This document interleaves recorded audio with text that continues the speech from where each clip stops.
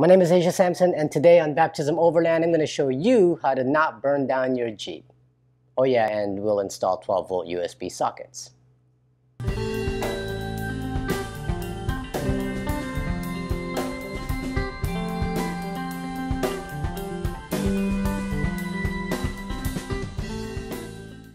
So unlike newer Jeeps, my Jeep does not have a 12-volt socket in the cargo area.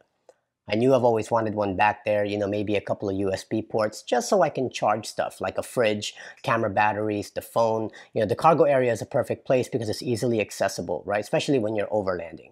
And my goal was to plug it directly to the battery. This way, I didn't have to turn the ignition on every time I wanted to charge something. Because right now, all the auxiliary stuff that I have on the Jeep, you have to turn the ignition on if you want to charge your phone or if you want to turn on the lights. You have to turn the ignition on. And I didn't want to have to do that when I'm charging stuff, right? So I knew that I wanted to plug it directly to the battery, and I knew that I would have to add a switch. That way, the socket doesn't continuously draw power from the battery, because on the USB ports itself, there's like a little LED light. So if I don't put a switch, that's going to constantly draw power from the battery and eventually kill it. So I wanted a switch. I can just turn it on when I need to charge something and then turn it right back off. Or keep it on when the Jeep is in motion, because then the alternator is charging the battery anyway. So it was a really simple thing to do. I wasn't going to do like a whole install video on it, because why? There's like tons of videos online on how to do this. You want to do it, then go look it up, right? Super simple project. I actually did it a couple of months ago, and I thought that was going to be the end of that story, but apparently it was not. So basically, this is what I installed. It's a 12-volt socket here in the trunk of the Jeep. You have your 12-volt regular, and then you have one that has two USB sockets. Those are wired to the switch. It's one of those covered switches because I don't want it turning on accident every time I put cargo back here. So this just helps protect the switch. When you flick the switch on, then the sockets turn on. I have it switched up because I don't want this to constantly drain my battery. All right, so why am I doing a video now? Take a look at this. Look at this. This is the positive wire that went from the switch to the battery. This is scary. This is the wire that almost blew up my Jeep. If you look at this really close, it is scary looking. Now, the sockets have been working fine for the last few months that I've had it installed. I've had no problems with it, right? Until last week. My wife and I were driving home, and we were about 2 miles away from the house when we started to smell smoke. Now, we thought it was probably just one of the restaurants, because we were driving through an area that had a lot of restaurants, and you know that smell that's in the air. We thought it was just that, until we started to actually see smoke coming out of the vents. And I'm like, oh. So I pulled over, jumped out the Jeep, ran to the hood, popped it open. I thought maybe I was overheating. And then I saw a wire that was on fire, right? So I ran all the way to the cargo area, grabbed the fire extinguisher, ran back. By the time I got back to the engine bay, the fire had already gone out. I'm guessing that maybe the wind kind of blew it off, because it was kind of windy that day, and it just kind of blew it away, because it was just a really tiny fire. But I knew exactly which wire it was. It was this wire. It was connected straight to the battery. So I disconnected it from the battery, then drove the rest of the way home, and it was fine. But this could have gotten so much worse. If I didn't see that coming and that fire would have gotten bigger or hit one of the fuel lines, that Jeep would have been gone by now. Basically, this is where the fire started. I started seeing smoke in my vents, and then when I looked under the hood, there was a fire right here. If you could see, it already melted this area off. Kind of scary because it's right close to the engine, and I'm glad it didn't get caught on any fuel lines or anything like that and made this vehicle blow up. So here's where I feel the problem started. Here's my clutch. Underneath my clutch is where all the wires are coming in from the engine through the firewall. Well, the positive wire that was connected to the battery, I didn't realize was super taut, and it was right behind the clutch. So every time I hit the clutch, that metal kept rubbing up against the taut wire and eventually started to fray it. Once that wire started to fray, because I didn't have it protected, it started to basically expose the copper wiring inside, shorted it, started getting hot, and because it wasn't fused, well, fire started. I mean, it was really a bonehead rookie mistake. Like, it was dumb, right? But when I got the sockets, it was already fused up. Like, there were fuses built in with the socket. So I'm like, okay, I don't need to fuse this. It just plugs right to the battery and I'm good to go. And that is where I made the biggest mistake. Let me just give you a quick, very basic lesson on how electrical currents work. Over here, you have your battery. On the battery, you have a positive terminal and you have a negative terminal. On the other side of that, you have a load. And what I mean by load is whatever it is that you're trying to power, whether that's lights or a winch, or in my case, a 12-volt socket. On that load, you also have a positive and a negative. For this to work, for this to turn on, you need to have electricity flowing from the positive terminal of your battery to the positive terminal of your load. Then it basically lights it up. And then from there, it exits the negative terminal and into the negative terminal of your battery. That completes the circuit. Sometimes you don't even need to go to the negative terminal. You can just go straight to what we call a ground. That's a metal surface on your vehicle that you basically just tap into and it just grounds the circuit. So once you have this, now the circuit is continuously flowing.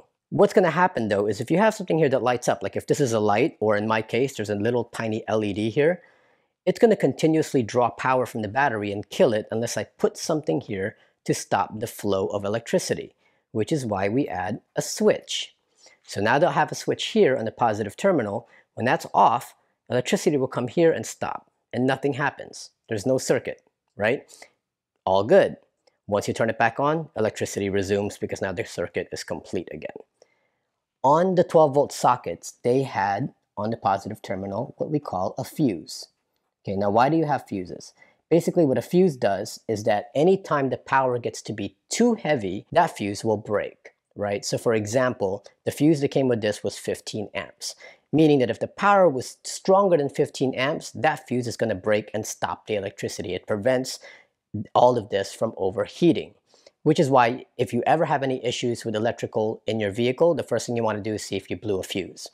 Because once that fuse breaks, then the circuit is no longer complete. So far so good. I installed it just like this, thought everything is great. Here's where the problem was though. This whole area of wire right here, from the positive terminal of the battery to the switch, there was nothing protecting it. The clutch was over here somewhere.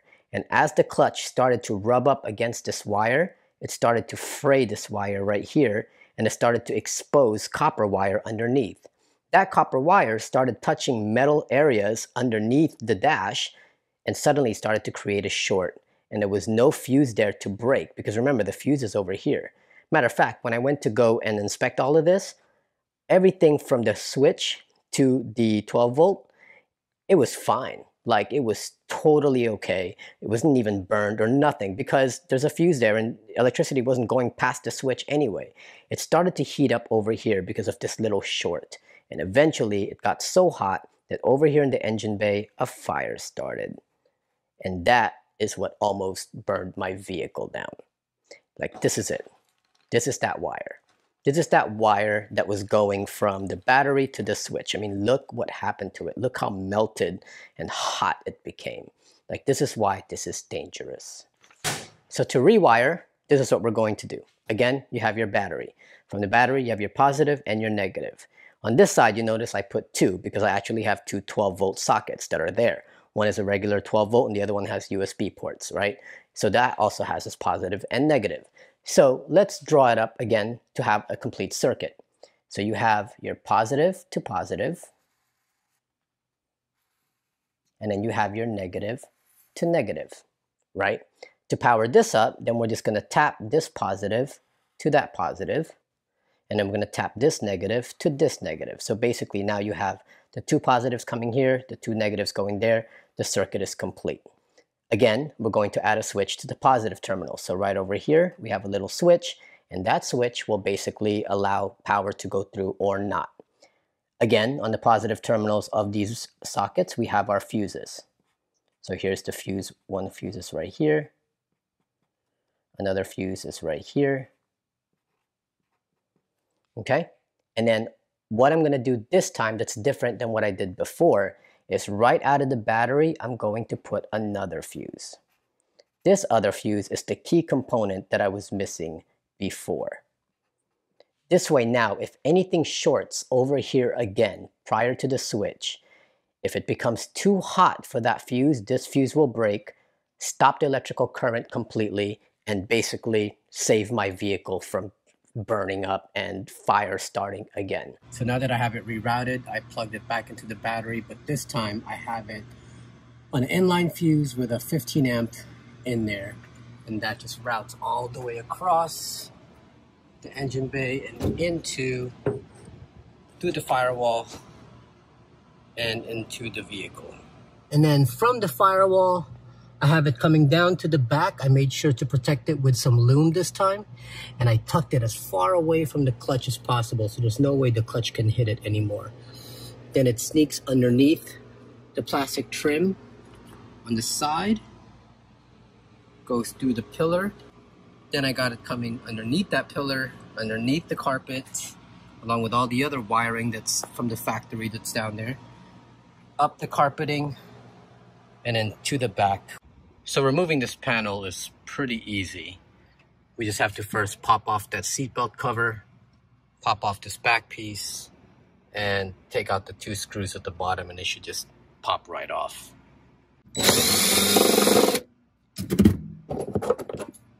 Now we just pop the seatbelt cover off. It comes out pretty easy.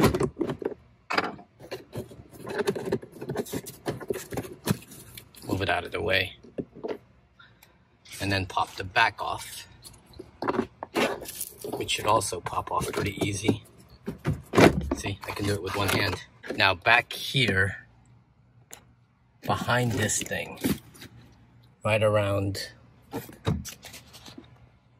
here somewhere, there is a bolt that you need to take off. This thing just comes right off, and there's all the wiring. I have the wires coming out from the side where the carpet is to hide it. It goes to the switch, and then from the switch I have 2 positive wires going to 2 fuses that the switches came with, and then that goes to the 2 positive terminals of the sockets. And then on the negative end, I got 1 wire going to ground and the other one spliced into it. And then come to the front, I have it on a switch, and I put a cover on the switch. That way when I put cargo back here, it doesn't accidentally turn it on. So I just flick the switch on, that lights up, and then turn it off, that turns off. This way I can use this without having to turn the vehicle on every single time I want to, charge something. Anyway, that's it. That's the install. I'm not going to go at length and bore you with videos of me routing the wires and plugging stuff up. I mean, it's pretty self-explanatory, and if you've done electrical work before, then this is pretty easy. If you have not, then just follow my schematics. I really just wanted to do this video because I wanted to highlight my mistake. I mean, like, take a look at this. This could have turned out really, really bad. Thank God I caught that fire before it got any bigger and that it didn't hit any fuel lines, because if it did, that Jeep could have blown up. And worse, if we were still in it and couldn't get out. Essentially, I put my wife and my life at risk because of my mistake. I got too overconfident. I was rushing the job. I wanted to just get those 12-volt sockets installed so I can start using them, and I didn't think my steps all the way through. I mean, I've done this before. I can do this again, and didn't think about the little things that I should have done. I'm saying this because I don't want to discourage you from trying out your own electrical installs. I mean, you can do it. It is pretty simple. Just make sure you plan it correctly, right? Make sure you have your schematics laid out and check all the boxes for safety, right? Make sure you put a fuse so that if it overheats, then the fuse will cut off and stop the circuit. Make sure that you cover your wires with some sort of loom so that it's not rubbing up against something and fraying the wires.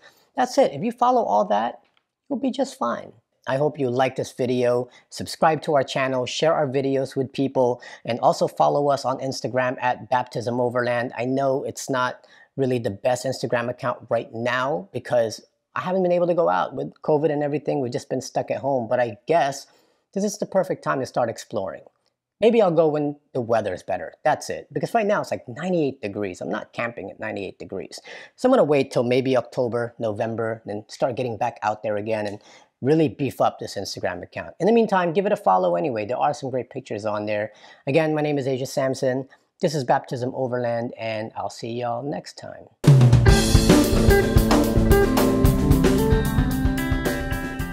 GoPro, stop recording.